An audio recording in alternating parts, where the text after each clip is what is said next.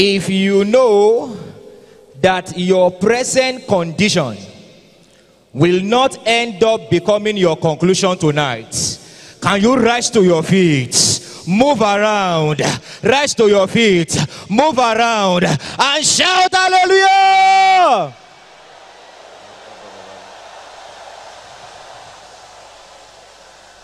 Shall we pray? You are Yahweh, yeah, you are Yahweh. You are Yahweh, hey, Lord, you are Yahweh. Jesus, you are Yahweh. You are Yahweh. You are Yahweh.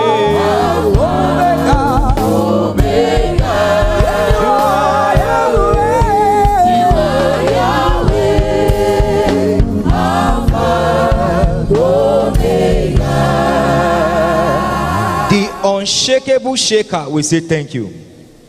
The unbeatable beater, the I am that I am, the eagle himself, not itself, the one that fights a battle without losing, in fact the one that appears without fighting and still won.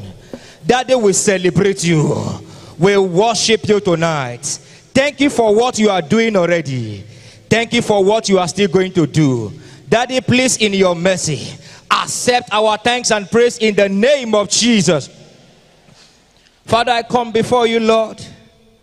I've not come here tonight to compete, but rather to learn at your feet and to tell the world about your goodness. Father, please reveal yourself tonight in the name of Jesus. Thank you, Father, because you have answered my prayer. In Jesus' name we have prayed. Can you do something for Jesus quickly? Can you do something for Jesus quickly? I want to sincerely use this opportunity to appreciate our Father and our Mother in the Lord. Thank you so much for this privilege. We do not take this for granted. We are your children. We are your products. Can we celebrate Daddy and Mommy? Let's celebrate Daddy and Mommy. Thank you so much. And I want to appreciate all the senior pastors, our leaders, for raising us as young ones. We are grateful. Can you please celebrate all our fathers in faith and our mothers in faith? Thank you so much. And I appreciate all our leaders. Thank you so much. The Lord help us in the name of Jesus. Can we say louder, amen? As we all know that our focus for tonight is on eagle's wings. And I want us to know that anytime topic like this come forth, anytime God is raising a matter like this to our Father in the Lord, it's not just a mere topic. It's not just a mere words. It's actually a word from the Father to our own Father in the house. That is why we are confident that this focus for tonight is not just a topic, but rather the mind of God for a season like this. If God is saying to our Father and the Lord that it is time for us to ride on the eagle's wings, it means that it is time for us to really ride. If you are one of those that is going to ride on the eagle's wing, wherever you are, can God hear your hallelujah? The topic before us still remains on eagle's wings. On eagle's wings. I'll quickly take my Bible reading from Revelation chapter 4 from verse 1 to 8. Revelation chapter 4 from verse 1 to 8. After this I looked, and behold, a door was opened in heaven. And the first voice which I heard was as it were of a trumpet talking with me, which said, Come up hither, and I will show thee things which must be hereafter. Verse 2. And immediately I was in the spirit, and behold, a throne was set in heaven, and one sat on the throne. Verse 3. And he that sat was to look upon like a jasper and a sardine stone. And there was a rainbow round about the throne, in sight like unto an emerald. Verse 4. And round about the throne were 24 seats, And upon the seats I saw 24 elders sitting, clothed in white raiment, and they had on their heads crowns of gold. Verse 5. And out of the throne proceeded lightnings and thunderings and voices, and there were 7 lamps of fire burning before the throne, which are the 7 spirits of God. Verse 6. And the first beast was like a lion. Can somebody say one? Can we say one? And the second beast like a calf. Can somebody say two? And the third beast had a face as a man. Can somebody say three? And the fourth beast was like a flying eagle. Can somebody say four? Verse 8, which is the last verse. And the 4 beasts had each of them 6 wings about him, and they were full with eyes within, and they rest not day and night, saying, Holy, holy, holy Lord God Almighty, the one who was, is, and is to come. May the Lord bless the reading of his word and hearing in the name of Jesus. If we take a look at our Bible text, let me quickly do a little review from verse 1 to 5. From verse 1 to 5. There is a man in this place called John. The book of Revelation, it was actually John speaking there. If you check verse 2, the scripture says that he was in the spirit. This particular John we are talking about, he was a man that was exiled. He was exiled. He was banished to island of Patmos. The reason being for the sake of the gospel. He was banished. But verse 2 told us, yet this man was in the spirit. Yet this man was still in alignment with the Holy Ghost. Yet this man was still riding on the wings of the Father, not minding the challenges around, not minding the difficult situation, not minding the problem. He was still in the spirit. And he said, I saw a throne in heaven. I saw a throne in heaven. He said there's someone that sat on that throne, and he began to give out the description of God who sat on the throne, told us the kind of look that our maker has, showing us the beautification of God like an emerald rainbow surrounding his throne. When you read further, he now said around the throne of God, he said we have another throne which is 24 in number. 24 elders was sitting on that throne. And look at what they were saying day and night. We are still coming there. But the point I want us to see from that verse 1 to 5 is this. The verse 1 to 5 shows us the description of the beautification of God's glory. Not only that, and you know, many of us believe that as a Christian, as saints, the only ministry we are entitled to is the ministry of angels. According to Hebrews chapter 1, 13 and 14. Hebrews 1, 13 and 14. I know the scripture says that angels have been sent to minister to the saints. But I want to tell you from the scripture that we have seen in the book of Revelation chapter 4, the Bible says there are 24 thrones round about the throne of God, and it is the 24 elders that sat on that particular throne. And there is something unique about the 24 elders. They were not just elders, but they are also spirits in the realm of God that God himself has sent together with angels to minister to the saints. Can somebody say Jesus? Can somebody shout Jesus? It is not just only the ministry of the angels that we are entitled to. In as much as you are born again, we are also entitled to the ministry of the 24 elders. They are also spirits that God himself created to minister unto us. When you read Revelation chapter 5 from verse 1 to end, Revelation chapter 5 from verse 1 to end, we are told that a time came that God that was seated on the throne was carrying a book with many informations inside, sealed with 7 seals, but no one to open that book, no one to look into what is inside of the book. And you see a mighty angel said in Revelation chapter 5 verse 2, Revelation chapter 5 verse 2, the mighty angel shouted, angel, mighty angel for that matter, was shouting. He said, and I saw, John said, and I saw a strong angel proclaiming with a loud voice, who is worthy to open the book and to loose the seals thereof. Even angels, there are matters angels cannot address. Even angels, they are still in the dark concerning matters. But if you read on, the scripture says there is an elder one of the 24 elders showed up. Even when the mighty angels were confused, elders were not confused, because all of their days, all of their life was rotating around the throne of God. They had an understanding of everything about God. What is confusing to angels is not confusing to the 24 elders.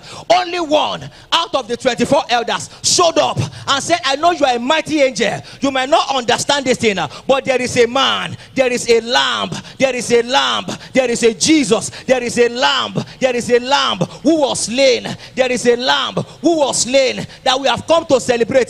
There is a lamb who was slain. He is worthy. He is worthy. Can somebody shout, Jesus is worthy? One of the 24 elders said, look at John the beloved, you might be confused. Mighty angel, with all your strength, you might be confused. But as an elder, our thrones are round about God.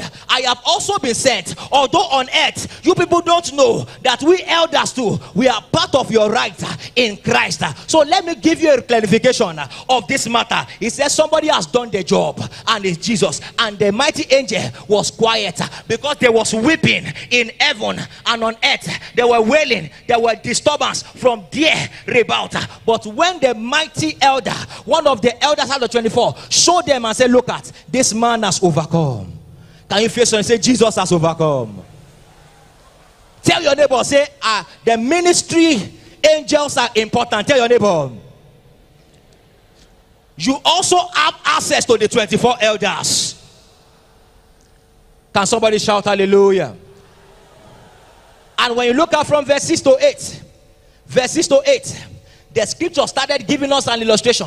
It talked about the 4 living creatures. The 4 living creatures. Bible says one of them has the face of a lion. The second one has the face of a calf. The third one has the face of a man. And the fourth one has the face of a flying eagle. You see the living creatures. These are other spirits that God himself has designed to assist believers, to assist the saints. The 4 living creatures, they actually represent the glory dimension of God. The one that has to do with the lion, that carry the face of a lion, actually focuses on the terrible side of God, the fiery side of God, the fury side of God. According to Revelations chapter 5 verse 5, Revelations 5 verse 5, the Bible talks about God as the lion of the tribe of Judah, as the lion of the tribe of Judah. Hallelujah, hallelujah. And also the one that has the face of a man, the scripture told us. But before we go to that of a man, let's look at the calf side. When you read Matthew chapter 10 verse 16b, Matthew 10 16b, you will see what the scripture says in that place. Bible says that we should be harmless as dove, but we should be wise as serpent. That one actually focus on the gentle side of God. The other one talk about the face of a man. The face of a man, when you read John chapter 1 verse 14, Bible says God came in the flesh. God came as human to attend to human. And when you read on Hebrews chapter 13 1 and 2, the scripture says that we should love one another. Let's be kind one to the other. Reason being that at unaware, some people have attended to angels. Angels can come in form of a man. Angels can come in form of a man. When you check Genesis chapter 17, Genesis chapter 18 rather, Genesis 18 rather from verse 1 to 10, Genesis 18 1 to 10, Genesis 18 1 to 10, you will see from the scripture, the Bible says to Abraham, 3 men walked around the plain of Mamre where Abraham was seated. 3 of them, they were there, they were moving, they came. God showed up as a man. Do you see the face of God in line with a man? He showed up and he said, listen, Abraham, we have come from the throne of God to give you an announcement that your barrenness is about to end. Can I speak to somebody? Everything that is barren in your life, as you rise to your feet and shout a louder amen, an end come upon barrenness. I say an end come upon barrenness. And the last, the 4th creature, Bible talk about the 4th creature, living beasts. He said he has a face like that of an eagle. And remember, that's our focus for tonight, the face of an eagle. And I will quickly like to tell us some unique characteristics of an eagle, unique features of an eagle. There are many of them, but for the sake of time, I'll just focus on the eagle's wing. Although before them, we all know that eagles are known for their strength as a large bird. they can pick up a prey that is 3 times their own weight. That's uniqueness of an eagle. Number 2, they have powerful vision. They can sight prey from afar. Number 3, they have muscular legs for grabbing their prey and maintaining balance on a tree. Number 4, they have hooked beaks for ripping flesh from their prey. There are many characteristics, but permit me to quickly look at the eagle's wing now. Let's look at some of the uniqueness of the eagle's wings. The eagle's wings is the one that generates most of the lift to keep it in air, like an aeroplane. When you see an eagle up there, far above the sea level or the ground level, it is actually the wing that is doing the job. That is one of the duty of the eagle's wing. Number 2, the eagle's wing is the path for movement. Eagles move through the landscape primarily by soaring. Eagles move primarily by soaring. Soaring is actually a special type of flying. It's beyond the normal flying. At that level, when you look at an eagle, thank God we are in the season of the wind. The wind is blowing. Like our father brought the information to us as his children. He said the wind is blowing. There's something peculiar about an eagle. When wind is blowing, eagles depend on the wind to fly. They follow the direction of the wind and they cooperate. They don't need to flap their wings at all. They don't need to flap their wings. They save their wing. They stretch their wing forward like this without moving. As a result of that, that's why you see that eagles don't get tired. Face your neighbor. Say, you will not be tired. I say, tell your neighbor, you will not be tired. Many things about the eagle, but because of that, let's look at quickly. Despite what the scripture says concerning an eagle, permit me to say to us that an eagle that you see, with all of their uniqueness, they also have limitations. The reason being, so that we will know that the eagle that we are focusing on tonight is not actually a thing, but a person. The eagle we are focusing on tonight, that we want to ride on, that we want to be on, is not a person. It's not a thing rather, but a person. Look at some limitations. Eagles are diurnal birds. That is, they are more active in the morning and evening. But at night, they look for a comfortable place to rest. In fact, when you study, I took my time to study eagles. They sleep for 10 to 12 hours in a day.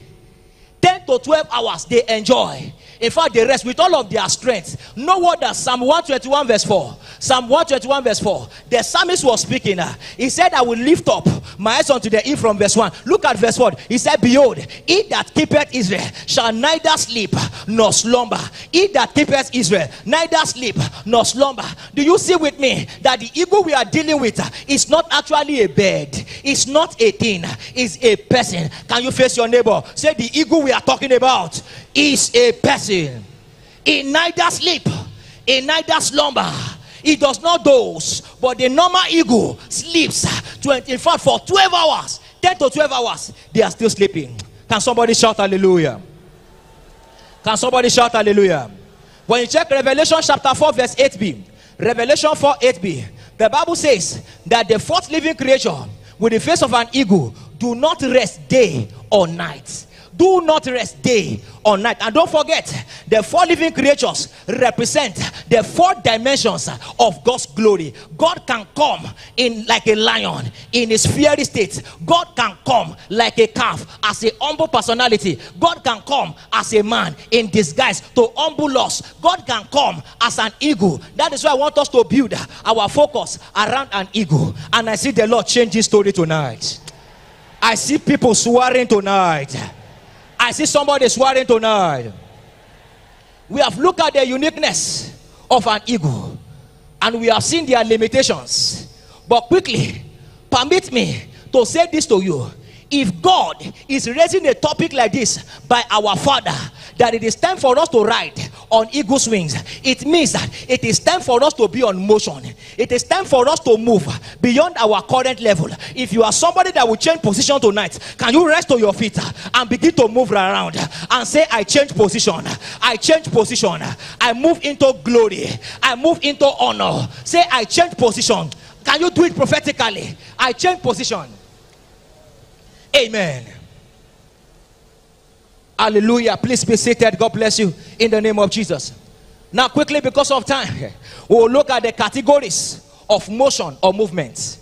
There are several categories of motion or movement. I will just read quickly. Categories of motion or movement. Number 1, we have the total or complete stagnation. Total or complete stagnation. Mark 2, 1 to 12. Mark 2, 1 to 12. Bible talk about a paralytic man who has been paralyzed. In fact, he was carried by 4 men just to meet with Jesus. He was carried by 4 men just to meet with Jesus. The paralytic man. That stage is a stage whereby there is no movement at all. Can I decree into somebody's life? Everything that is stagnant in your life, everything that is stagnant in your finance, in your business, in your career, in your destiny, I decree, begin to move now. We also have the crawling stage. We have the crawling stage. Number 3, we have the leaping and walking stage. Act 3, 1 to 9. Act 3, 1 to 9. The leaping and walking. That's another category of motion. We know of the lame man. And number 4, we have the running stage. We have the running stage is to make a steady progress. That's a kind of a movement. At least we are moving. Do you know? Let me quickly summarize the 3 points that I raised now. That has to do with the leaping, the running, and the flying. Can we quickly do a practical for the sake of time? Can we rise to our feet, everybody? Rise to your feet. If I ask you to begin to walk, can you just do a little movement? Can you move around? Can you just take a walk? Now, do you agree with me as you are walking? Listen attentively. If you agree with me, you will see that many people can walk. Many people can walk. But if I ask you to begin to run, what do you observe? Or I ask you to begin to run, can you begin to run? You will observe that there will be collision. There will be problem when we get to a particular stage. But there is something about flying. There is something about flying. Can you fly? Can you fly? There are more space. There are more space. There are more space. See, let me tell you something. Listen attentively. I know my time is up. In the real sense, by the virtue of salvation, you and I, by the virtue of salvation, you are not just having 2 hands. It's a lie. From the realm of the spirit, where God dwells, we have wings. We do not just have hands. They can see you on earth and say that you only have hands. It's a lie. Salvation gives you a wings. In the real sense, as you begin to do the things of the spirit, one of the things that happen is that your wings in the realm of the spirit are activated and you begin to soar. Can you activate? Can you activate your wings? Can you activate your wings? Can you activate your wings? Can you activate your wings? Can you activate your wings? Amen. Amen. Please, my time is up. Let me just summarize quickly. I would like to say this to every one of us as I bring this to conclusion. Practically speaking, I want to share a story with us, because when we are talking about, because another category of movement is to be carried on eagle's wing. Is to be carried on eagle's wing. What does it mean to be carried on eagle's wings? What does it mean to be carried on eagle's wings? It means to be delivered.